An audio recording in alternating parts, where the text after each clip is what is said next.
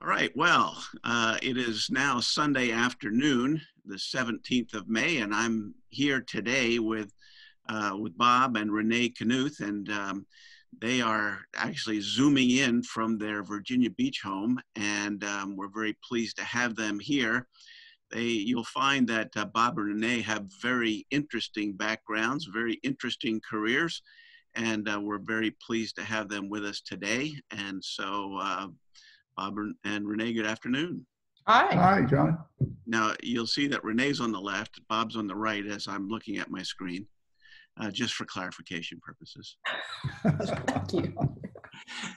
Okay, Bob and Renee, tell us a little bit about your background. Where do you come from? What's your growing up like? Your school? What highlights would you bring from your growing up years? Mine's just pretty straightforward. I grew up in a little small, tiny town in West Virginia named Elkins, West Virginia, right in the heart of the state. And I went to public schools because there was only one high school there. It was a town of about 5,000 with maybe 5 stoplights, not a lot to do. There was a bowling alley. There was a pool for the summer at the Elks Club. And I left there and went to WVU, West Virginia University, and I spent 10 years there. So I did 4 years of undergrad. I did a year in nutritional biochemistry, and then I did 4 years in medical school, and then I did 1 year of pediatrics. And so I thought, if I probably just need to get out and explore the world just a little bit, because I really kind of reached the point where I just knew so many people there, even the janitors in the evening at the medical school. I mean, I just knew everybody. So the thought of a big city was kind of tempting. So anyhow, I did anesthesia residency at George Washington in Washington, D.C.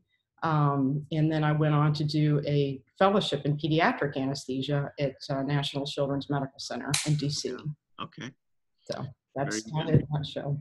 And as we've talked about it before, that GWU is where Paige currently works. And, right, great place to train. Just a great place. Yeah, learned a lot. And she did her training with a good good family friend of ours' daughter. So talk about small worlds. Yeah, in the small world, the big city. Mm-hmm. Bob, how about you? What was it like growing up for you? Well, speaking of big cities, I grew up in Pittsburgh. Mount Washington, went to city schools, swam growing up, and that led to me going to West Virginia University, where I met Renee. She was actually my freshman biology teacher. Oh. Yeah, there's a story there, but we'll save that for another time. Yeah, save it for another time. After I graduated from school, I went through in computers and management. I ended up working in Germany for what became Unisys. And upon my return, Renee and I got married and started our lives in Washington, D.C.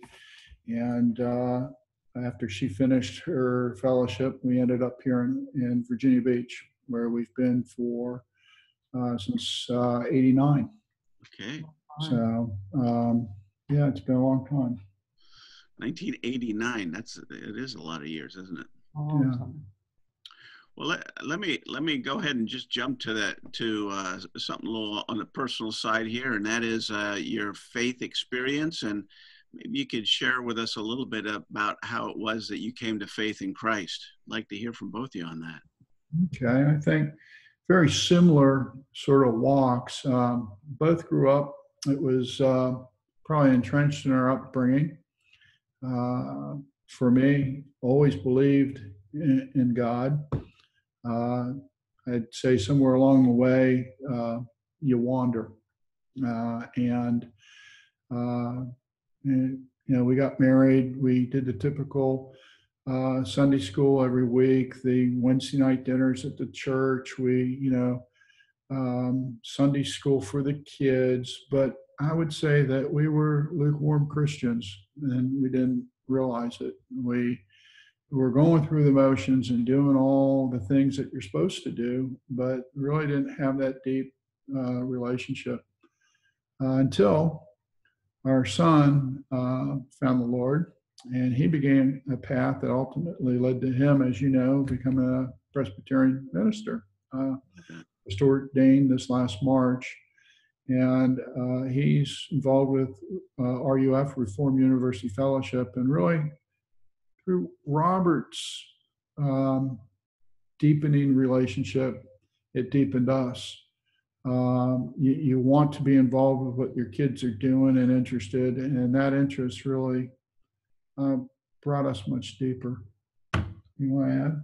No, I think the same thing, just growing up in a Christian household, but again, just really not having the eyes to see and to having that real personal relationship with Jesus Christ. And it's just been really since Robert found the Lord when he was in college, and he came home and he said, I want to change my major from economics and German to religion and German. And I said, why? And he said, I want to be a minister.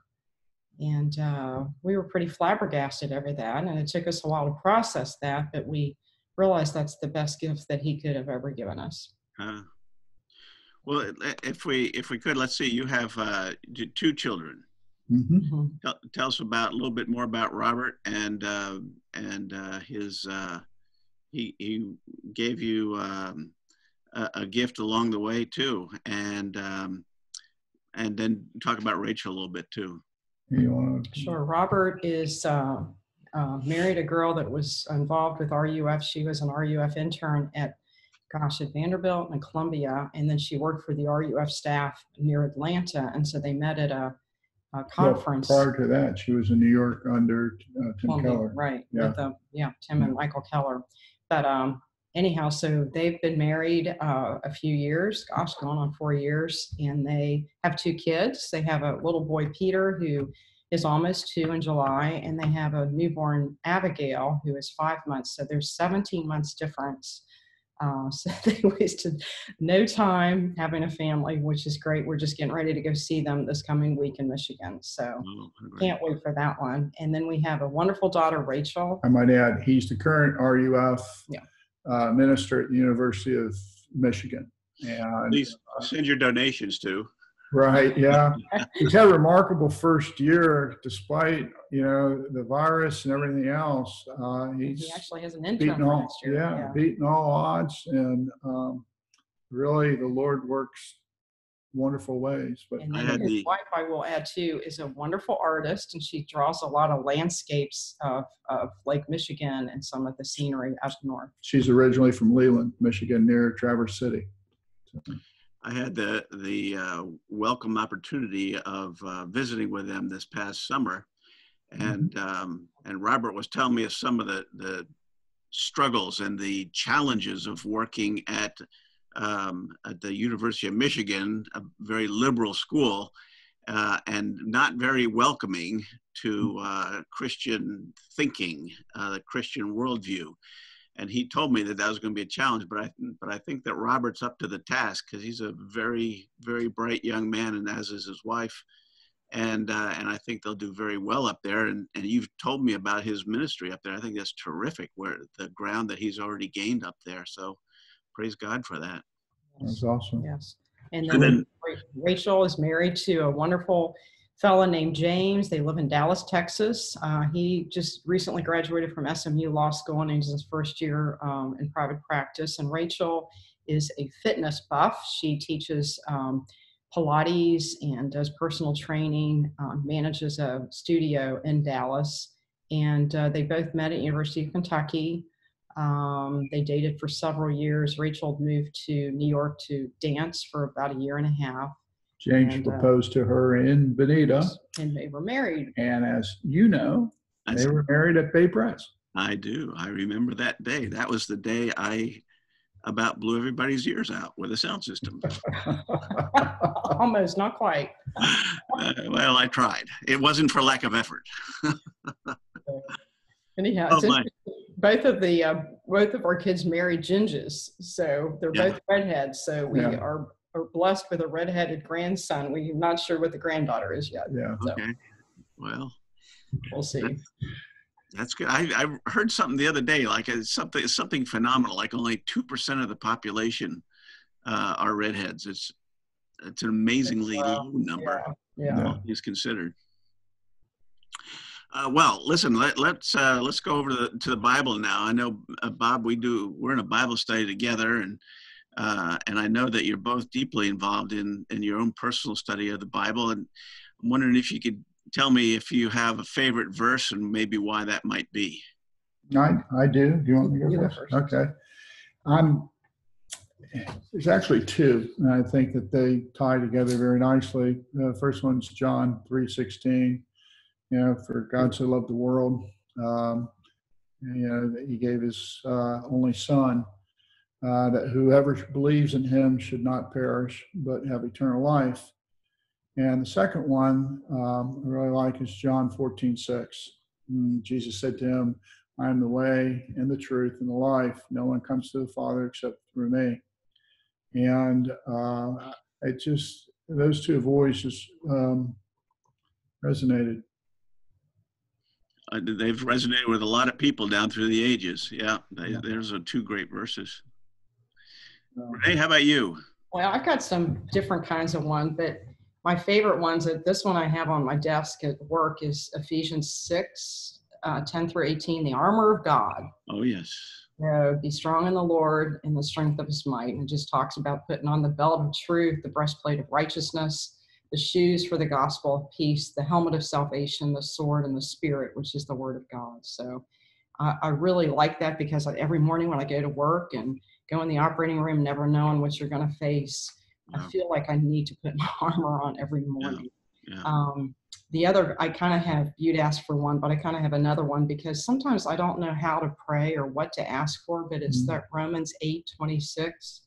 Likewise, the Spirit helps us in our weakness, for we do not know how we should pray. I can't read my own writing, and I don't know this by heart, so I have to read it. No. But the Spirit itself intercedes for us with groanings too deep for words. So, the Holy Spirit is with us, and He knows what we're thinking and what we need. And sometimes just being still and just letting that kind of come forth. You don't have to put anything into words. Yeah. That's another great set of verses there. That's terrific. Thank you, Renee. Last question that I wanted to touch base with you on is favorite books, or what are you reading either now or have read that's either impactful or something that's just pure entertainment and fun, or maybe a serious book or a spiritual book. What would you say to that question? I have to tell you, probably my favorite author, and I usually read nonfictions, but it's Christian fiction, and I love Frank Peretti. Have you ever read any of his books? I'm sure you have, years ago.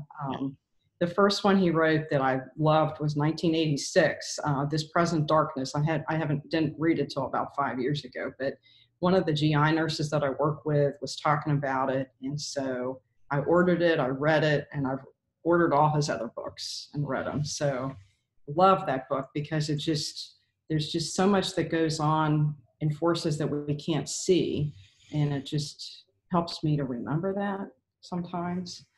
And then the other one that I really like is Tim Keller, The Prodigal God. Oh, yeah. Because after reading that book, I realized that I was the elder son. So that's always been a take home for me. Yeah.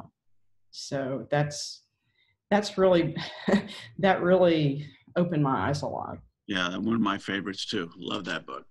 Yeah. All right, how about you, Bob? Okay, so from the impactful standpoint, I would say anything Tim Keller is always awesome. Reason for God comes to mind, or Richard Buckham, the Jesus and the Eyewitnesses, really enjoyed. From an entertainment standpoint, I love the Robert Ludlums, John Grisham's, Tom Clancy, anything James Bond kind of thing.